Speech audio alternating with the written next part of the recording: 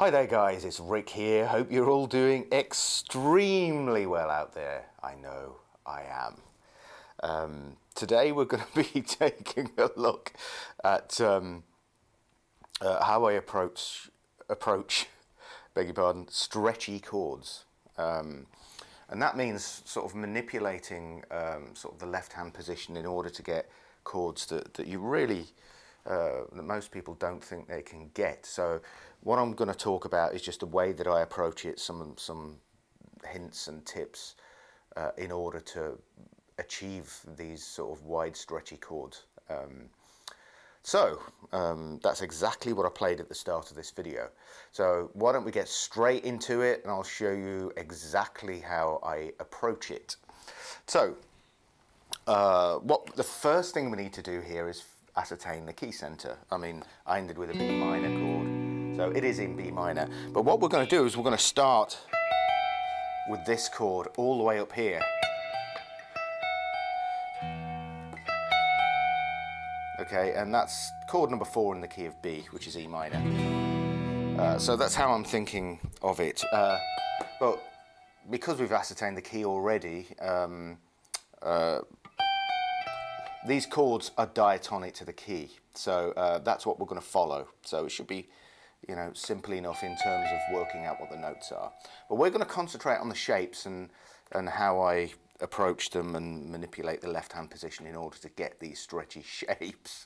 So this is where we're going to start. 15, 19, then 20 of the G respectively, and we're going to keep these notes on the first, second and third strings only. There are other ways to play these chords with open strings, but that's not the point of this particular lesson. It's to try and get you to try some bit more outlandish stuff, you know, with stretches with the left hand. So it's well worth doing.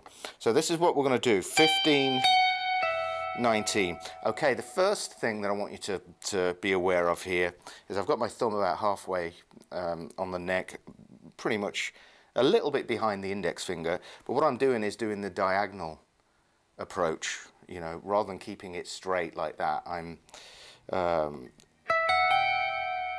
putting my fingers across a sort of diagonal position, okay, and that enables me to get those shapes really comfortably, and also make sure those notes are sustaining. We don't want to cut off notes.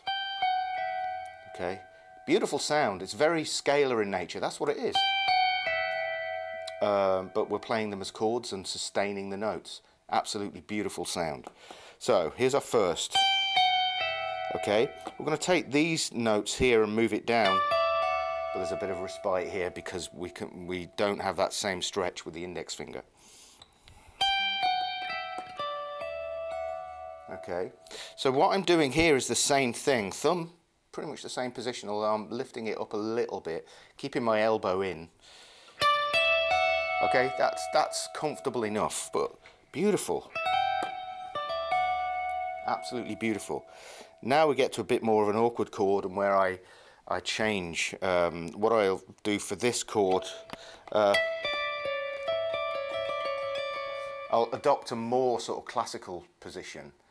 My thumb is quite low on the back of the neck here, and I'm also partially barring with the index finger here.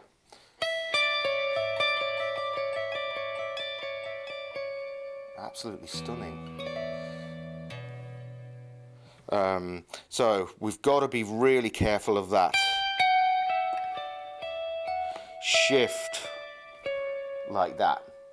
So the important thing here is when you shift from one position to another, when you go from that diagonal shape to that, to be really comfortable with doing that. So that's the thing that I had to practice more than anything else. Especially being a classical guitar player, you know, we're taught to stay in this position the whole time. So you know, this is something I had to work on. So where were we? We're on this shape here. Oops.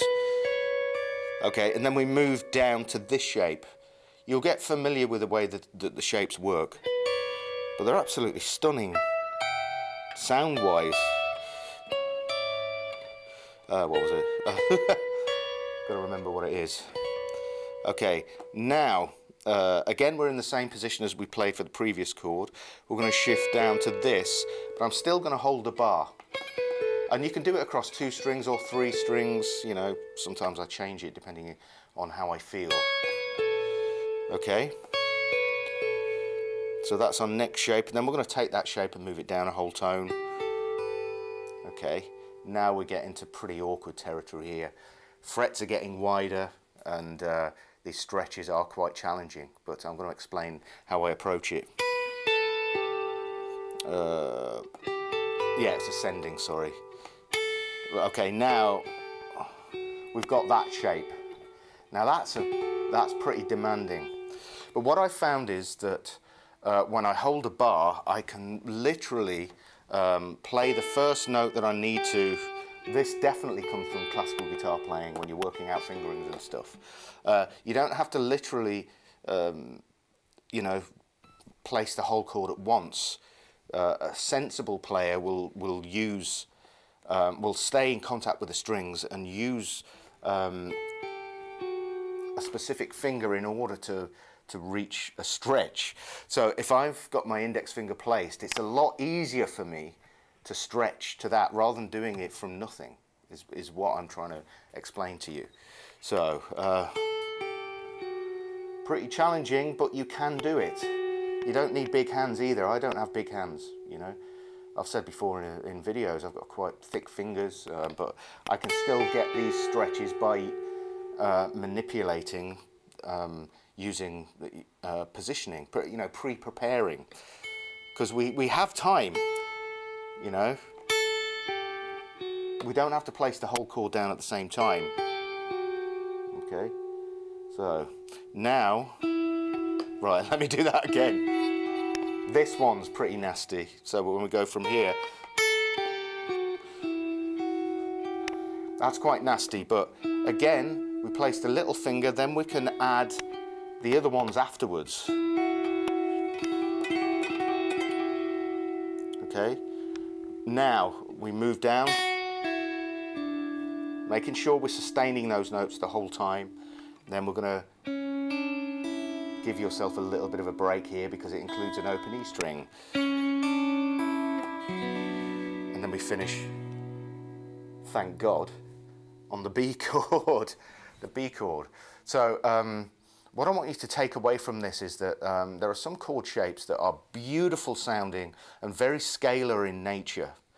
You know, they're very close voicings, you know, and I've been experimenting with these for quite a long time, and I absolutely love the sound of them.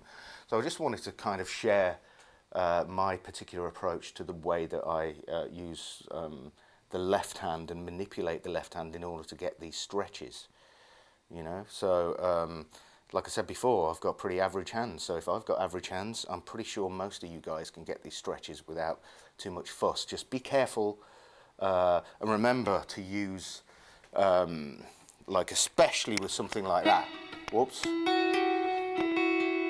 use the purchase that you have with the little finger in order to reach it. Okay, so there we have it. That's today's lesson. I hope you've enjoyed it. Make sure you check out my website. It's still 40% off. It's not going to last too much longer because I'm going to do a Black Friday sale when that comes around. So if you want to support me, that is by far and away the best thing to do. So link is in the description box below. Go and get some lessons. Anyway, hope you've enjoyed it, and I will see you in the next video. Cheers, guys.